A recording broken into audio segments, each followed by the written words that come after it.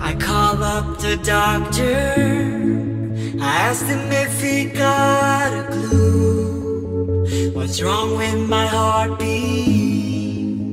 I'm stumbling like a fool. The Americans call a box of tissues Kleenex. A Hoover is a vacuum cleaner for the English, and there's a reason why some countries call an off-roader a Jeep. Ladies and gentlemen, a very warm welcome to Jeep Wrangler and the beautiful northeastern Poland. Well, I say let's get this party on the road. Tell me what I should do. One of the most popular off-roaders, very distinctive, cool looking with these exposed hinges. By the way, this hardtop does come down fully. There's also a two-door version available. Now, speaking of versions, there's the most basic one, Sport, Luxury Sahara for a bit of poshness, and the kick-ass hardcore Rubicon, which I've got with me today.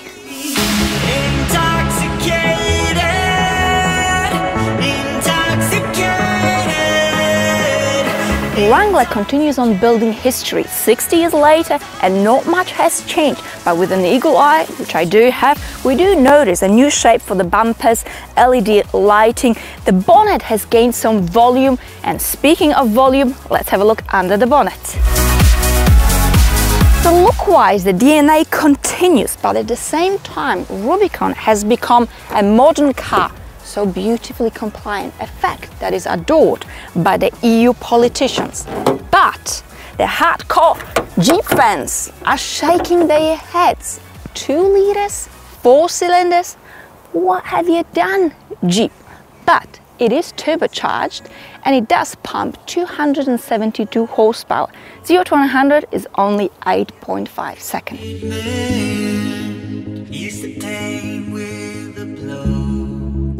I've tried everything. Still, some fans find it very difficult to get over the fact, well, that the engine has become a little bit more petite. But these are the times, and the politically correct world apparently is coming more and more. There's also the 2.2-liter diesel, which pumps 200 horsepower. But I hear that in terms of fuel economy, is not that much better, so you might as well get the petrol. I've got proper off-road tires, so enough pussyfooting, it's time to go. I hear this car is very brave in the wilderness, so let's give it a little tinkle, shall we? We're going to pop you into 4L. Whilst you sit back, relax and watch me win or fail. The very best luck to me. Show me what you've got. The beautiful red sweetheart. It's pretty rough here, but I reckon it is not rough enough for the Rubicon.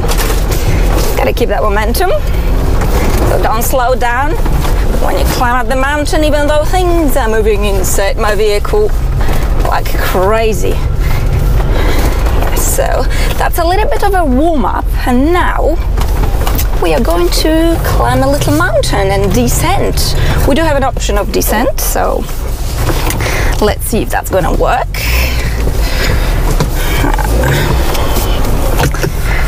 Well, the very best luck to me. And boom. Yeah, you see?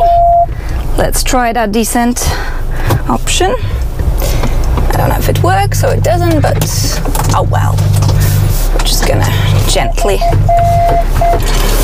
Nah, we gotta put our foot down.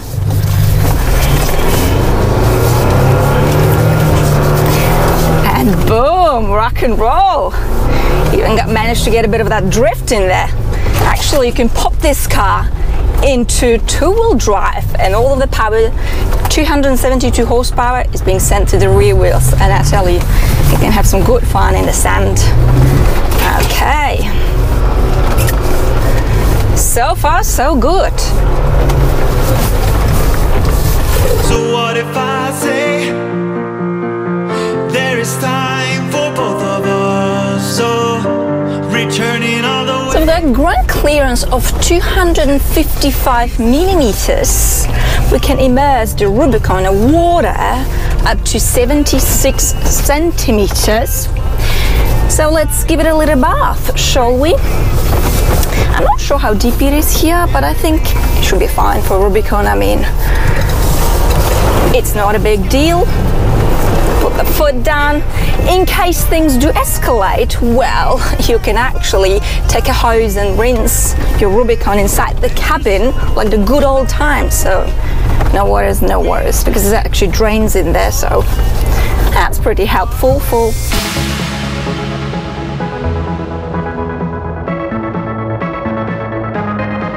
the exterior looks are similar to the previous generation of Rubicon, but on the inside it's a whole different story. The cabin has got plenty of character. Everything is well made. It feels, looks very solid. No cheap plastics here. Nothing squeaks, nothing wobbles. The layout does take a while to get your head around. For example, the window switches are here, but all of the controls you can operate whilst wearing those thick winter gloves. I'm not talking about those fancy leather gloves that I sometimes wear, which is very useful. It makes it a proper hardcore off-roader. Let love and lose control.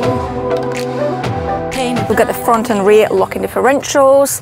Jeep brings the Willys name with this beautiful icon here, which actually runs across the cabin and also on the outside.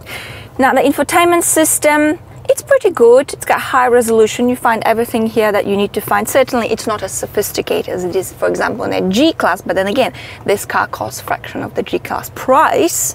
You've got the navigation here, which is, the input is a little bit, takes time, but it doesn't really matter because you can plug in your Apple or Android phone, which actually solves the problem. We can do it right, fire and ice, your hands down, you're my favorite. So Jeep has really stepped it up. We've got a keyless entry, so you don't need that. You can keep that in your purse.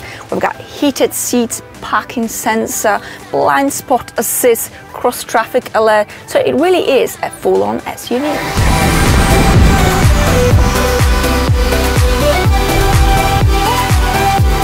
The Rubicon is extremely flexible. You can remove all of the panels. The whole roof comes down actually, including the doors. You can pop the front window on your bonnet. There's a whole variety of accessories, I believe, from Moper.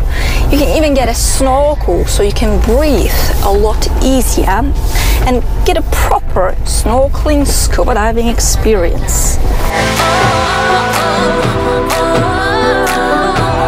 And how does it feel to be a passenger? Well, I've adjusted the seat for my height, which is 1.7 meters, 5.6, and actually I've got plenty of legroom, very good headroom. You've got the armrest here, should you fancy a cold Coca-Cola during your off-road driving, but overall, pretty good.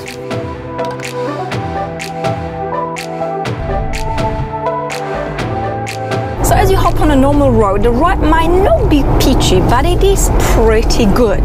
The steering is nice and light, the turning circle is pretty good. The handling, well, it is a big box, so don't expect the physics of a coupe, but it doesn't really matter actually.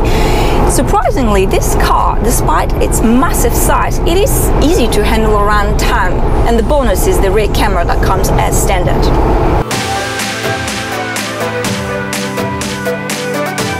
Let's check the boot space. There's a way to open the boots. Some complain, but I say, well, there is a will, there is a way.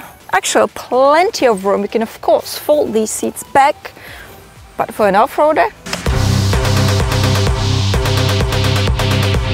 And how's the socially compliant engine? Well, foot down. Actually, it's got enough punch. It's just boom and go. And the most important thing is that the gearbox is able to keep it up. Now, speaking of gearboxes, automatic gearbox and four-wheel drive system come as standard in all Wranglers. Now, sure, as you hop on the motorway, you get quite a bit of wind noise and the tire noise, especially with the off-road tires, but this is something to be expected, especially that you can literally pull this car apart and have a proper cabriolet. So what about competition? We've got the G-Class lurking around the corner, but really, it is actually the second-hand G-Class that is a direct competition of the Rubicon. And then again, the G-Class targets slightly different customer base, but the big threat is the new Land Rover Defender. Now, speaking of the prices, so this car in the UK is £50,000. The basic version Sport is only £42,000. To give you an idea, the Defender starts from £49,000. I can't tell what is the difference because I am yet to drive the new Defender. But in terms of value for money, it is definitely here. So the Rubicon, it is so cool, it is so raw, it's got so much character, this car. So confident and so brave in the wilderness.